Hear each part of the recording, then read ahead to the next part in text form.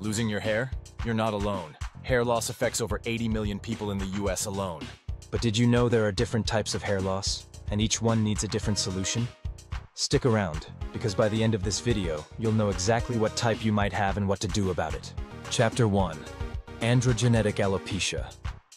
The most common type is androgenetic alopecia, also known as male or female pattern baldness.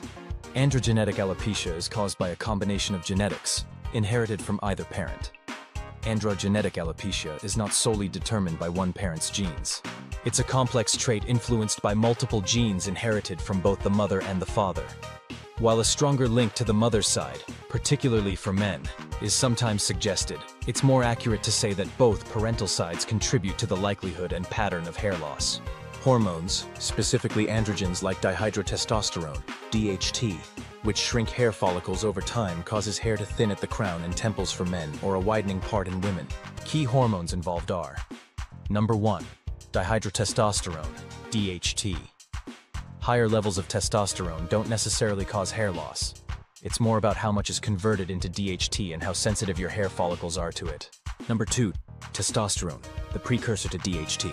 DHT is a potent derivative of testosterone, converted by the enzyme 5-alpha reductase, which binds to androgen receptors in hair follicles, causing miniaturization of the follicles, shorter hair growth cycles, and thinner, weaker hairs. Number 3. Estrogen in women. While not a direct cause, declining estrogen levels, especially during menopause, can unmask the effects of DHT, making hair loss more apparent in women. Treatments include 1. Minoxidil, Rogaine, for both men and women, is a growth stimulator. Originally developed as a blood pressure medication, but was found to stimulate hair growth.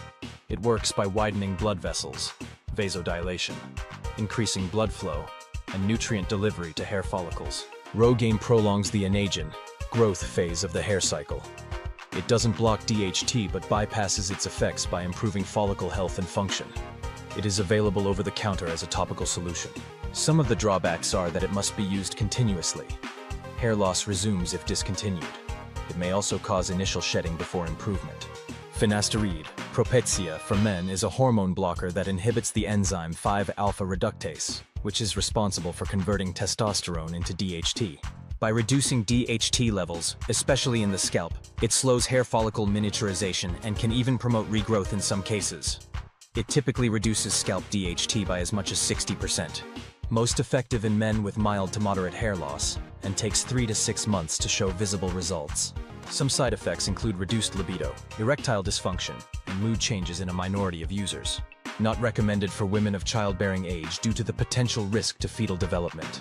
Many dermatologists recommend finasteride plus minoxidil for synergistic effects, blocking DHT and stimulating growth at the same time. Low-level laser therapy, LLLT, can help with androgenetic alopecia and is FDA cleared for this purpose. LLLT uses red or near-infrared light to stimulate hair follicles. LLLT therapy is promoted to increase blood flow to hair follicles and enhance cellular metabolism through ATP production in mitochondria, prolong the anagen, growth phase of the hair cycle, and reduce inflammation, which may contribute to follicle miniaturization.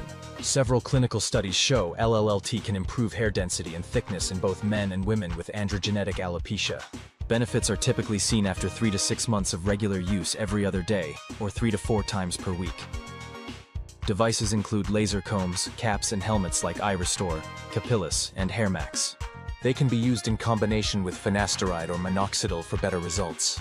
2 of the cons are that LLLT requires consistent use, long-term commitment, and is not effective for advanced hair loss or completely bald areas. Hair transplant surgery. Hair transplants are one of the most effective and permanent solutions for androgenetic alopecia, pattern baldness, especially in men. Hair transplants involve moving hair follicles from a donor area, usually the back or sides of the scalp, where hair is resistant to DHT, to balding or thinning areas. There are 2 main techniques. UT, follicular unit transplantation. A strip of scalp is removed and dissected into grafts.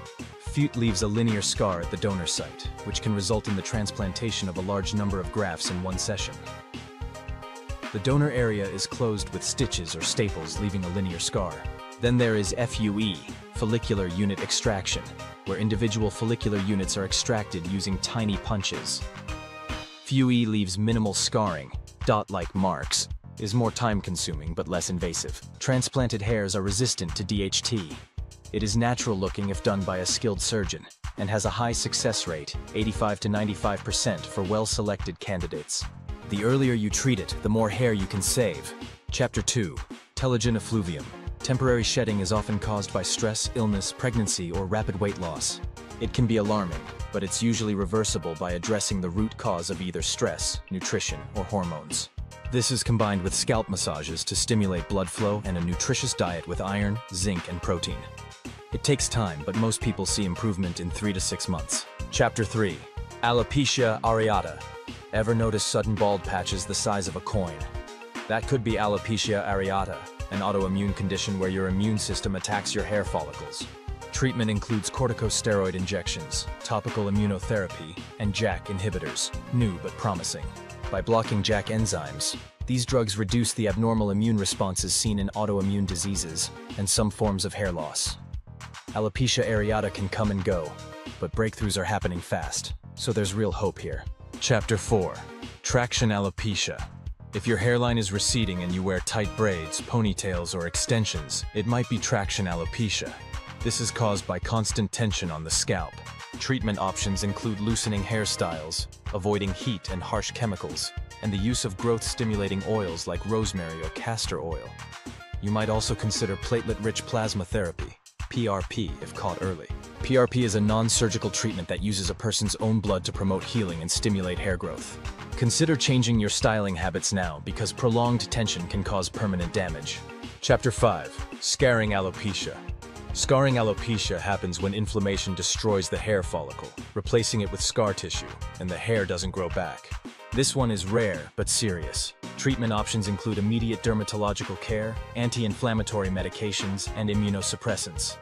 Early diagnosis is critical. Chapter 6. Lifestyle and nutrition tips.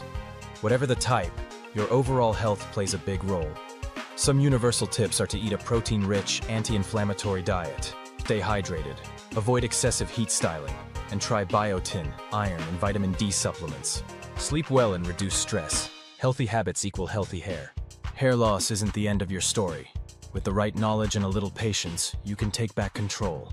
Like and subscribe to Health Equals Wellness if you learned something new, and share this video with someone who's struggling with hair loss. Comment below. What has helped your hair the most?